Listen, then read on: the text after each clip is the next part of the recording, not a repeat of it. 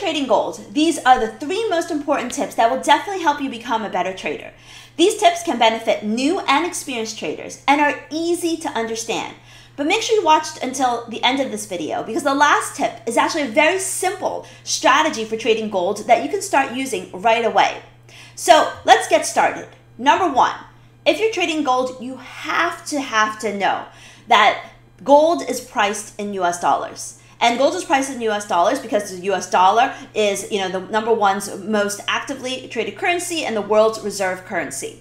But what that means for us as traders is that, gold oftentimes takes its cue from US dollars and the market's demand for US dollars. So if the US dollar is performing well because the Federal Reserve is raising interest rates or the US economy is doing very well, typically the rise in the US dollar will lead to sell-off in gold. But conversely, if we have an environment where the US dollar is selling off, maybe the central bank's talking about interest rate cuts or the market is worried about the outlook for the US economy, typically that sell-off in the US dollar will lead to a rise in gold. Now, of course, it's not 100% of the time because gold sometimes will move on its own devices, but most of the time, this is a relationship that you have to be aware of because what really drives the performance of gold and the performance of financial markets in general is, how the U.S. economy is doing, what the central bank is doing with regards to interest rates. So I want you to take a look at the chart that shows the relationship between gold and the U.S. dollar. So let's take a look at it now.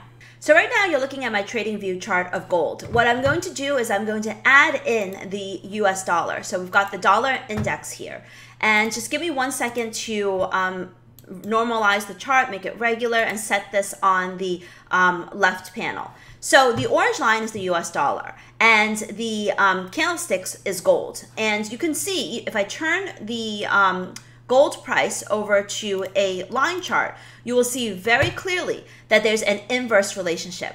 What an inverse relationship means is that when the US dollar, which is the orange line, is falling, typically the blue line, which is gold, is rising. And when the US dollar, like you see here, is rallying, you're generally seeing a sell-off in gold. And what's interesting about this relationship is that oftentimes the move in the dollar will happen first and gold will follow. So this is very important as a trader because if you start to see the US dollar moving, like in this case, you're seeing the US dollar rally and gold is rallying, that kind of gives you the clue that maybe we might actually see this gold rally peter out because, on a longer term basis, and we can go to a very, very long term period, you can see that there's a very, very strong opposite negative relationship between gold and the US dollar. If you go to the 1-hour chart, you can also see that there's often a negative relationship where if the US dollar is rallying, it becomes very difficult for gold to sustain its move. It starts to move lower, and you can see this relationship over here, very obvious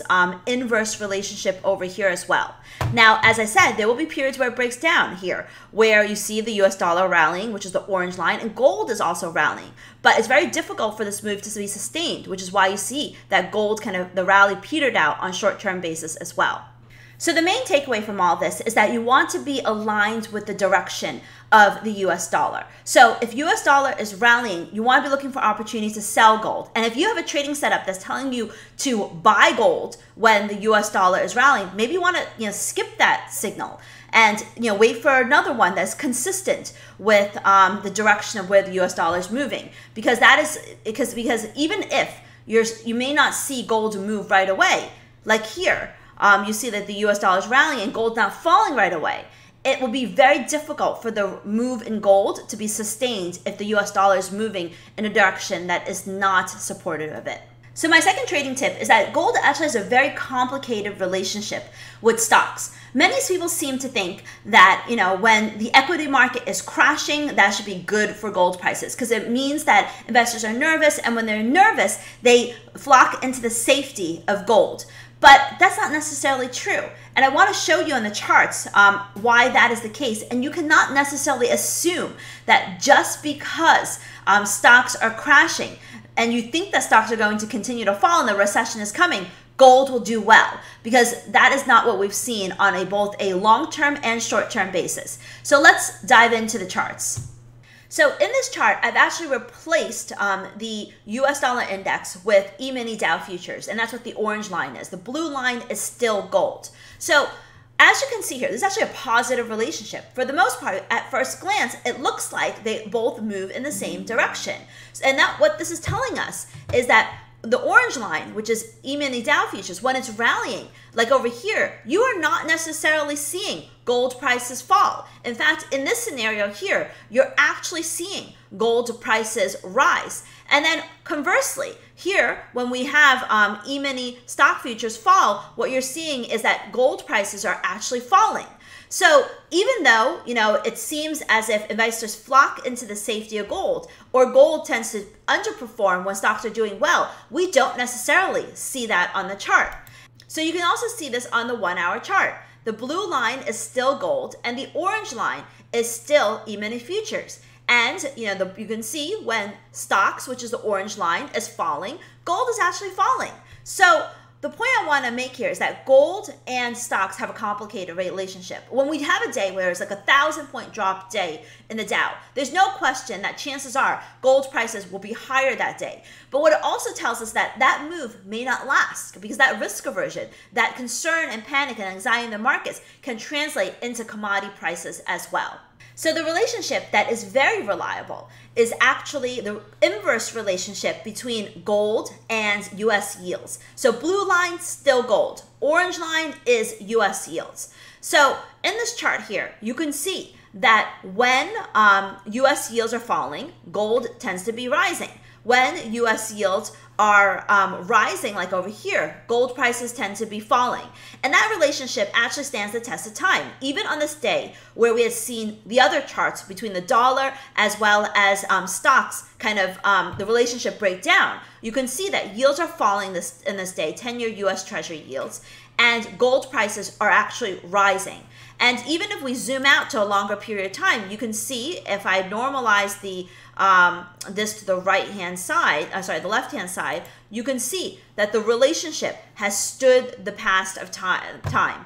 And it's also applicable on a short-term basis. This is the 1 hour chart. Now remember, blue is gold, orange is US yields. So here, in the very short term, we have US yields suddenly peaking upwards on a 1 hour chart and gold melting down. And then, during the earlier part, you see that, US yields were rising and gold, which is the blue line, was falling. And you can see a very, very strong relationship, inverse relationship between gold and US yields. So as a trader, the takeaway here is, number one, don't rely too much on the relationship between stocks and gold because it's a complicated relationship.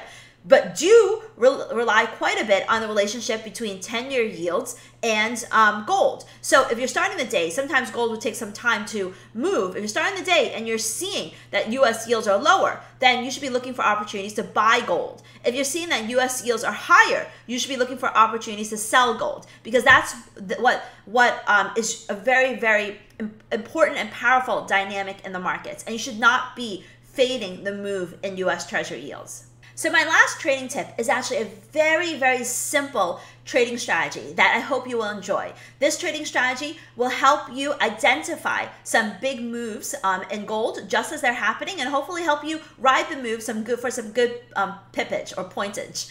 So let's go ahead and get started. Taking a look at the charts. So we don't need anything but gold on the chart, but you see that I've added two lines on here. One line, which is the red line, is the 10 simple moving average. And then the second line, which is the blue line, is the 50 simple moving average. And the strategy is so simple. All you want to do is to look for the moving average cross, where we have one moving average either crossing below or above the other moving average. And over here, you can see that we have a moving average cross, and over here we have a moving average cross, where the shorter moving average, the 10 SMA, is basically moving below the longer moving average, which is the 50 SMA. And you also see that over here. So how do you trade this? When you see the moving average cross, what you want to do is you want to sell. You want to sell, in this case, gold, with a stop at the 50 SMA.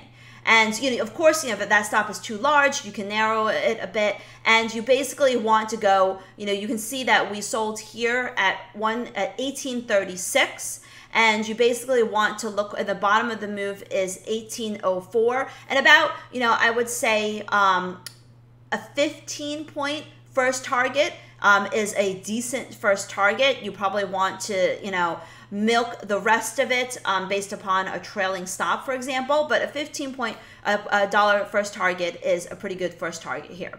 Here, same story. We've got the moving average cross over here, and you enter at 1975, and gold is still a live trade down to 1918. Definitely would have taken out half of the position. It hasn't moved to the stop yet. Here, and by trailing stop, sometimes you can take advantage of a very big move. Here, we also have a moving average cross off of this move here. And now, in this case, the stop is very large, so you need to make sure that you don't make it too large. Maybe just, if this is too large, then maybe you want to just put your stop at the 10 SMA. And, $15 first target, obviously this becomes a much bigger move, and you can trail your stop for the second target based on whatever you want. So you can see here, 3 for 3 winning trades in gold. And you can see another setup over here. Let me see if I can draw my arrow. Here we have the red line crossing below the blue line, and it does retrace again a bit, but doesn't stop you out, and it becomes a very, very powerful move lower. This one would stop you out over here, but that's okay. We have 4 out of 5 winning trades on the setup. And if we keep going, here's another winning trade over here. So basically, we've got 5 out of 5 winning trades. And that's, 5 out of 6 winning trades. And those are the kind of odds I love.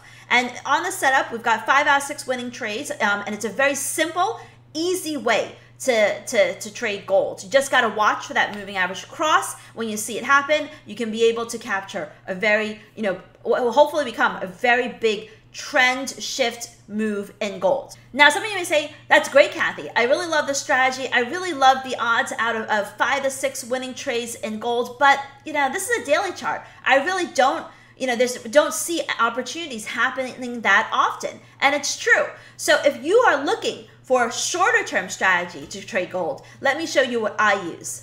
So for those of you that are looking to trade gold on a shorter term basis, what I use is my zip indicators. This zip indicator is available to all BK traders, and it's very simple to use. Basically, what we're looking for is we're looking for the white candle. And when we're looking, we see the white candle, usually that is indicative of a trade in the direction of the background color. So red equals sell and green equals buy. So when you have a white candle with a outline that's red, you're looking, that's a signal to sell gold. And if you have it with a green, which you'll see over here, it's a signal to buy gold. So the way this strategy works and the way the zip indicator works, which I use for gold as well as currencies, is that when you get a candle closing white, that's the indicator to sell. With the stop, usually with gold, we have a stop of $10 and a first target of $5, and then second target that you can trail. So here you can see that we have a sell signal in gold. It takes some time. It does hit the first target quite quickly. That's why I have a short target, and it takes the time of it before becoming a much more generous trade. Here is actually a zip variation because the color change happens one candle later, but that's something else that we can dig into some other time. Here's another sell signal. Beautiful zip sell signal, beautiful short trade in gold. And over here we have another sell signal in gold where if you see the white candle close, it's a sell signal, and that became another beautiful trade to the short side. So over here, you may wonder what happened over here, Kathy. So over here, we have a long signal in gold, and that's 1962. It does not stop us out. It just retraces a little bit, and then this also becomes a profitable trade. We do have one legitimate losing trade, which is over here, but we also make money over here. So in this case, we've got 1, 2, 3, 4, 5, 6 trades in gold. And in this case, it's 1921, and we would not have hit our target yet. So we have 6 completed trades in gold, 5 of which were really decent winners. And that's, once again, the odds I like to see. So this is the zip setup and how you can use that for trading gold. So I just shared with you my top 3 gold trading tips. All that I ask in return is that you take 2 minutes of your time and like this video. If you want to stay on top of my future strategies and tips, make sure you subscribe to the channel. If you want to trade with me, there's a special discount link in the description below. And don't miss our next strategy on 100 pip trades. See you next time.